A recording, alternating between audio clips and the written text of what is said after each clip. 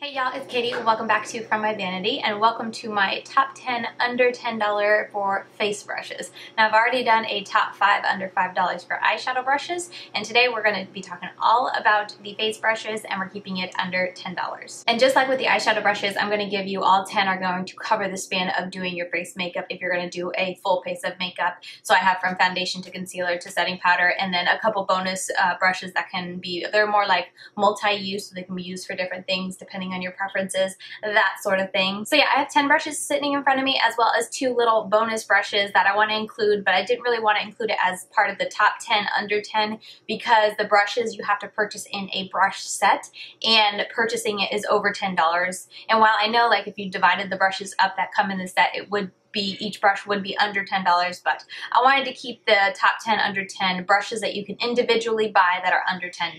So yeah, if you want to see my top picks for a full face of makeup that each one is under $10, let's get into it. Alright, so first off is foundation. Now, I guess you can use a brush for primer, but I'm not someone who does, so the first brush that I grab for when I'm doing my face makeup is a foundation brush, and my favorite is the Expert Face brush from Real Techniques. This brush is amazing, and it was actually my first foundation brush I ever purchased, and this is the exact same one. It's still here today. I want to say this is over 5 years old at this point. I've had it a long time. It is still going strong, and I really like it. I think the aspect that I love most about this is that you can apply it to your face and kind of use more tapping motions, and you get a really full coverage application with your foundation. Or if you want a more sheer coverage, you just kind of sweep it and just blend it in that way, and both ways it blends beautifully. So I love the versatility of this brush in that you can get full coverage or a lighter coverage, and both ways it blends effortlessly. I actually just discovered that you can also use this for powder foundations, and I didn't really even think about it when I had this, but I actually saw a commercial with Bare Minerals,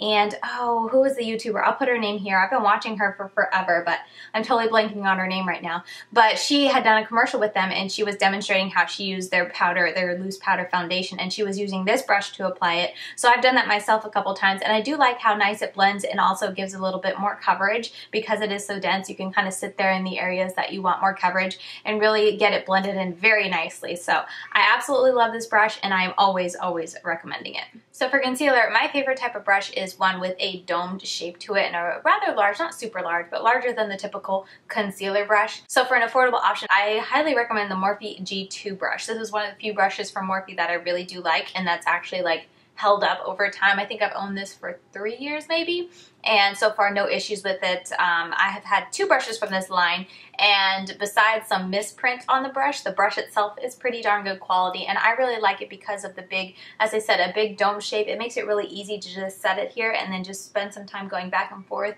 and it blends out very easily, and it blends out really nicely. You don't have to worry about blending out the edges of your concealer because with this taper to it, I feel like it just does it itself as you are blending it and just patting it along your eye. I typically pat, but sometimes I sweep and blend it in. Both ways blends out my concealer really nicely, and because of this tip to it, it's able to get kind of right in here at the inner corner pretty darn easily. So yeah, this is my favorite type of brush to use when I'm blending out my concealer because it's just so easy and effortless, and I don't have to spend too long on my under eyes with like a tinier brush. This is just kind of one and done. Highly recommend, and this G2 brush is really good. So then to set my under eyes, I like to take the e.l.f. blush brush. Yes, a blush brush, but this is absolutely perfect to set your under eyes. It's a bit larger than some setting powder brushes, but I just love the size, and it's so easy to just sweep it underneath my eyes, one and done. It has a really nice taper to the side, so it really picks up the product and then sweeps it or packs it on, whichever way I feel like applying my setting powder, and I love it. The quality of these brushes are pretty hit or miss. Some of these e.l.f. like black handle brushes don't last me a year, and then others last me like 5 years. I think this one I've had for at least 5 years, if not more. Once again, I think I bought it with that foundation brush, so probably around the 5-year mark is how long I've had this, and I think I've had no issues with this. Every now and then with e.l.f. brushes, I'll get the ferrule comes off from this, but I just put some super glue in it, stick it back down, and it's good for months, years afterwards. But with this one, I haven't had to glue it. I've had no issues. I suppose you could use this as blush if you like a really pointed blush application, but my favorite, and honestly the only way I use this brush, is when I am setting my under eyes. Then to set my whole face, this is relatively a new favorite of mine, but it's still a favorite, and it is the Real Techniques InstaPop face brush. I purchased this trying to find a smaller all-over setting brush than the one that I did have, which was very very large, and this just stole my heart, and I have been loving it ever since. Because of the slanted tip it has to it, it works really well if I want to pat on my setting powder or if I want to sweep it on. Both ways it does beautifully, and I just love the versatility of that. And along with setting powders, often I apply my powder foundations if I'm not doing a liquid and I just want to go on with a powder. This is a brush I've been using a lot, and it's a lot easier because it's bigger than most of the powder foundation brushes that I do have, and so it's just one and done, but it still gives you a good amount of coverage because it's just so densely packed. And yeah, I love the slanted tip to it because it just makes it so easy to pat it on or sweep your powder away, whatever you are feeling like. This is technically $10.99 on the Ulta website, which is typically where I get my prices from just because I feel like I'm always linking to Ulta, but I still included it in this top 10 under 10 because at Walmart it is $9.99. So I hope that's not cheating, but I had to include this brush because it is my all-time favorite. Doesn't matter the price. So once my face is set, I like to do a little bronzing and a little warming up, and this brush is just beautiful for that. It is the Real Techniques multitask brush, this little baby here. Now when I was doing my research to find out how much all these brushes cost, I couldn't find this one specifically. I found it in a set, but you can get a mini size. It's like the handle's kind of cropped off for travel.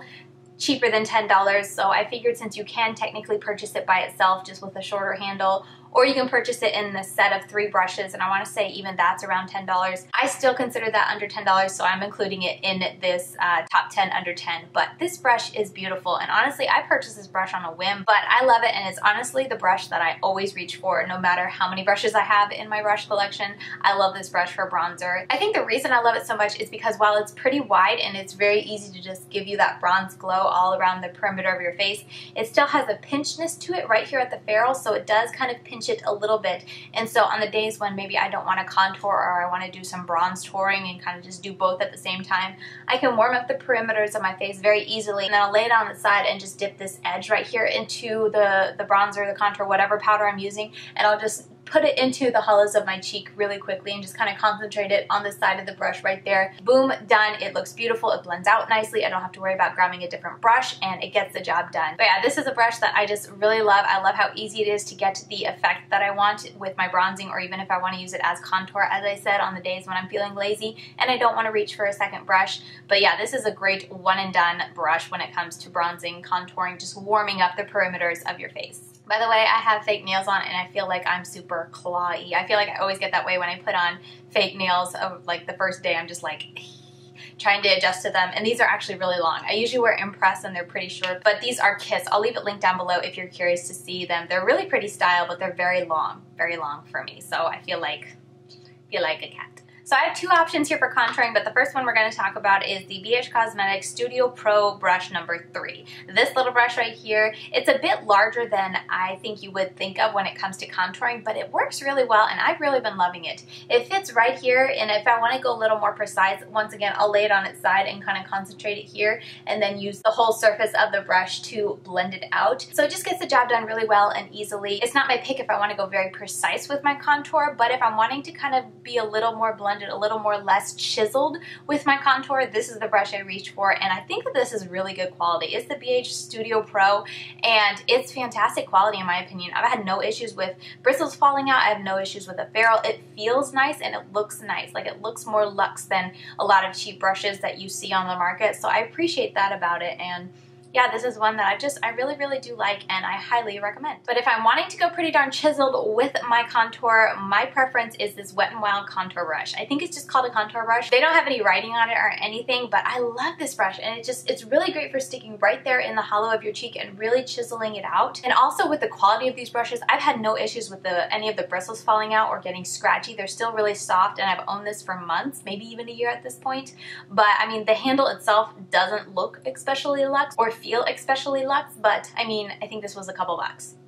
So for that price and the fact that the bristles are still really, really nice, they feel soft, they're not scratchy at all, and they haven't fallen out over time, I'm very impressed with this. And this is one of the ones that I reach for if I want a very chiseled contour for the day. This is a great brush. It just gets right in there and chisels it out. And even if I am wanting this for blush, this works really nicely for blush. If I'm wanting to have a more precise application to my blush, I just put it on there and sweep it, and it gets the job done very nicely. So I love having a brush that is good for more than one purpose. So this brush, I have used it for both contour and blush, and it works fantastic. If I have a very pigmented blush, my number one blush brush to reach for is the Real Techniques blush brush. I know this is huge, and I know a lot of people are just like, oh my goodness, who uses that for blush? But I do, and I think it works great. I don't stick the whole thing and swirl it into the brush. I just stick it on the tip of it or on the side of it, however I'm feeling, and then I just flick it on the top of my cheekbones or the apple of my cheek right there, and it blends it out almost instantaneously. Because it's so nicely tapered, I mean, even down to here, the taper is just so nice on this brush, and it makes blending in your blush really easy, really quick and effortlessly. And if you have a very pigmented blush, it makes you not go too heavy with it so you don't end up looking like a clown. Highly recommend this. I've had this for years. Real Techniques quality in general is fantastic. I've never had a problem with any of the brushes that I've owned from them, and I own a lot from Real Techniques, so highly recommend, and I really do like it. And if you don't mind a large brush for blush and just maybe use a corner of it or the tippy top of it for your cheek, it's really, really nice. I've heard some people also use it for bronzing, and that's a great idea too, to bronze it up. I don't know why I never think to. I think because it's so domed, and I don't know. I just never think to use it for bronzing, but that is an option. But yeah, this is my pick for blush. Alright, then last is just highlight, and my pick for highlight, I actually have two brushes here, but we'll go with the first one that I've really been loving. Is the Morphe M501 brush. This brush right here, I like it for the shape of it. The bristles itself are kind of scratchy, especially since I've owned it. I want to say I've owned this for, oh my goodness, how long have I owned this? Maybe half a year, maybe almost a year at this point. I've owned it for a while. I've washed it a whole lot, and I feel like the bristles are starting to feel a little more scratchy. I noticed them falling out more than I did at the beginning, but with that said, it's pretty darn affordable, and it's lasted me a good long time, and I like this shape when it comes to applying my highlight. It just makes it super easy to just put it right where I want it, blend it out a little bit, and you're done. Nothing too crazy. You don't need a big old fan brush or anything. This is really, really nice. Another brush that I really do like for highlight, and I also have used this for setting powder as well. Of course, I wash it in between, but it is the Real Techniques setting brush, and it's really nice and small, and I've used it for years to set my eyes, but it's, as you can see, it's pretty darn small, so I just felt like I had to sit there longer and apply my setting powder instead of with this one. I just felt like it was boom, one and done. This, it took a little bit longer, so I just kind of stopped using it for setting powder, and then recently I was like, you know what? That's honestly pretty darn close to this size, or the Sigma was an F03 brush. It's kind of similar. I wonder if it would work nicely, and so I've been using it to apply my highlight, and it's really, really nice. It's a bit more tapered than this F03 brush, which is what my current favorite for highlighter. As you can see, like the taper comes down a bit more on this brush than this. The taper probably stops right here, and the taper on here almost half of the brush, so it's a bit more of a taper to it, but still it applies it pretty much the same, and it's very easy to just sit on there and apply it. And if you're talking about longevity for both of these brushes, this setting brush is going to last you a whole lot longer than the Morphe brush. So if you're trying to decide between the two, you don't really have a preference for shape, I would say go with this one. But yeah, this is really fantastic for highlighter, and I've only started recently within the last month or two, maybe 2 months, been using it for highlighter, but I really like it, so I had to include it in my top 10. Alright, so those are my top 10, but for my two bonus brushes, I wanted to include these because I really do love both of these brushes and I use them a lot. But as I said, they come in a brush set, and in fact, I think they come in the same brush set. So you're going to spend over $10 to get both of these brushes. But first, the first one is the, what is it called? Buffing brush. This is one of my all-time favorite brushes when it comes to applying foundation if I want a more sheer coverage. If I'm using, even if it's a full coverage foundation or a lightweight foundation, whatever it is, if I use this, I get a very light application. I just feel like it blends it a bit more than this brush, whereas this, I feel like you can get a really heavy coverage, get a really full coverage look with this. This just blends it out a little bit more, so you get a more of a natural, more wearable, not such a heavy feel to your makeup. So this is honestly the brush I reach for a ton. It reminds me of the flat top kabuki brush from Sigma, I think it's the F80 brush. Those type of brushes. It Cosmetics has a flat top like that. It reminds me of those, but just a teensy bit better because there's a little bit of a curve to the brush and it's a little tapered right here. So it just, I don't know, it blends it out just a little bit nicer. I feel like it's not quite so blunt on the edges, so it makes it a little bit easier when you are blending in your foundation. I don't know what about it, but it's just magical and I really do like it. And if I've cleaned all my face brushes, honestly, this is the first one I'm going to reach for and dirty up before moving on to the other brushes because it's just fantastic and it's so affordable, such good quality. Again, this is a brush I've had for years and I've never had an issue with any of the bristles falling out, the ferrules coming apart, nothing. And then the other brush was the contour brush from Real Techniques. This is my favorite brush when it comes to contour. I know I mentioned 2 other ones and those are very beautiful. I really do like it, but this is my all-time favorite. This, out of all the brushes in my collection, and I'm thinking over them all really quick right now to make sure, this is my favorite if I want a very chiseled contour. It is just, it's a bit smaller and I love the roundedness of it, so it's so easy to just get that point right in the hollow of your cheek and blend it up and out. One and done, so easy, gives a really intense and very defined contour, but the way it is tapered here at the edges kind of allows you to make circular motions as you're bringing it back to blend it out, and I just find it very quick and easy with this. And I think the biggest reason I love it is because it is so small. It's really easy to fit in there without getting the contour everywhere. That way I can just kind of bronze and then just contour, bam, right there where I want it, blend it out a little into the bronzing, and I'm done. This is such a nice brush. I couldn't do this top 10 under 10 without including it, so that's why I put it as a bonus, because as I've said a million times, you can only get it in a set, which I really wish they would sell this individually. I mean, the set is affordable, but it would be nice to pick and choose what you want. So I do wish they had this separate, that you could purchase it separately, but they don't. They have it in the set, but I just mentioned 2 brushes that come in that set, so in my book, that set is pretty darn worth it. But yeah, I love the Real Techniques contour brush. Alright, so there you have it. Those are my top 10 under $10 for face brushes. I hope you guys enjoyed it and found it informative in hearing all my favorite affordable face brushes. All of these brushes get the job done really well, and depending on the brand and the quality will last you years, and it's really good for a starter or a beginner who is trying to get into makeup. I know it is going to add up if you are a beginner, but honestly all these brushes will take you many years down the road until you can maybe invest in a nicer brushes. And honestly, with that said, these brushes, a lot of them I prefer over my high-end brushes that will last me years and years, and they've lasted just as long as my high-end brushes that have lasted years and years. I cannot sing the praises of Real Techniques quality enough. They have such affordable brushes, and the quality is the best I've ever seen for that price value, or for the price tag that they put on the brush.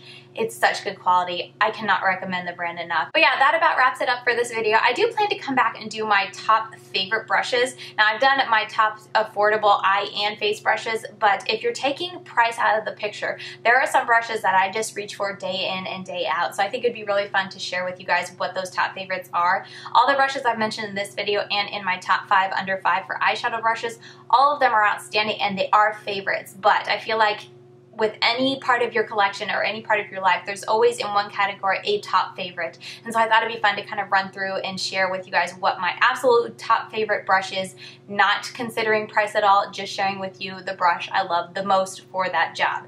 But yeah, let me know if you'd be interested in that. The sun is starting to leave. It's starting to rain here.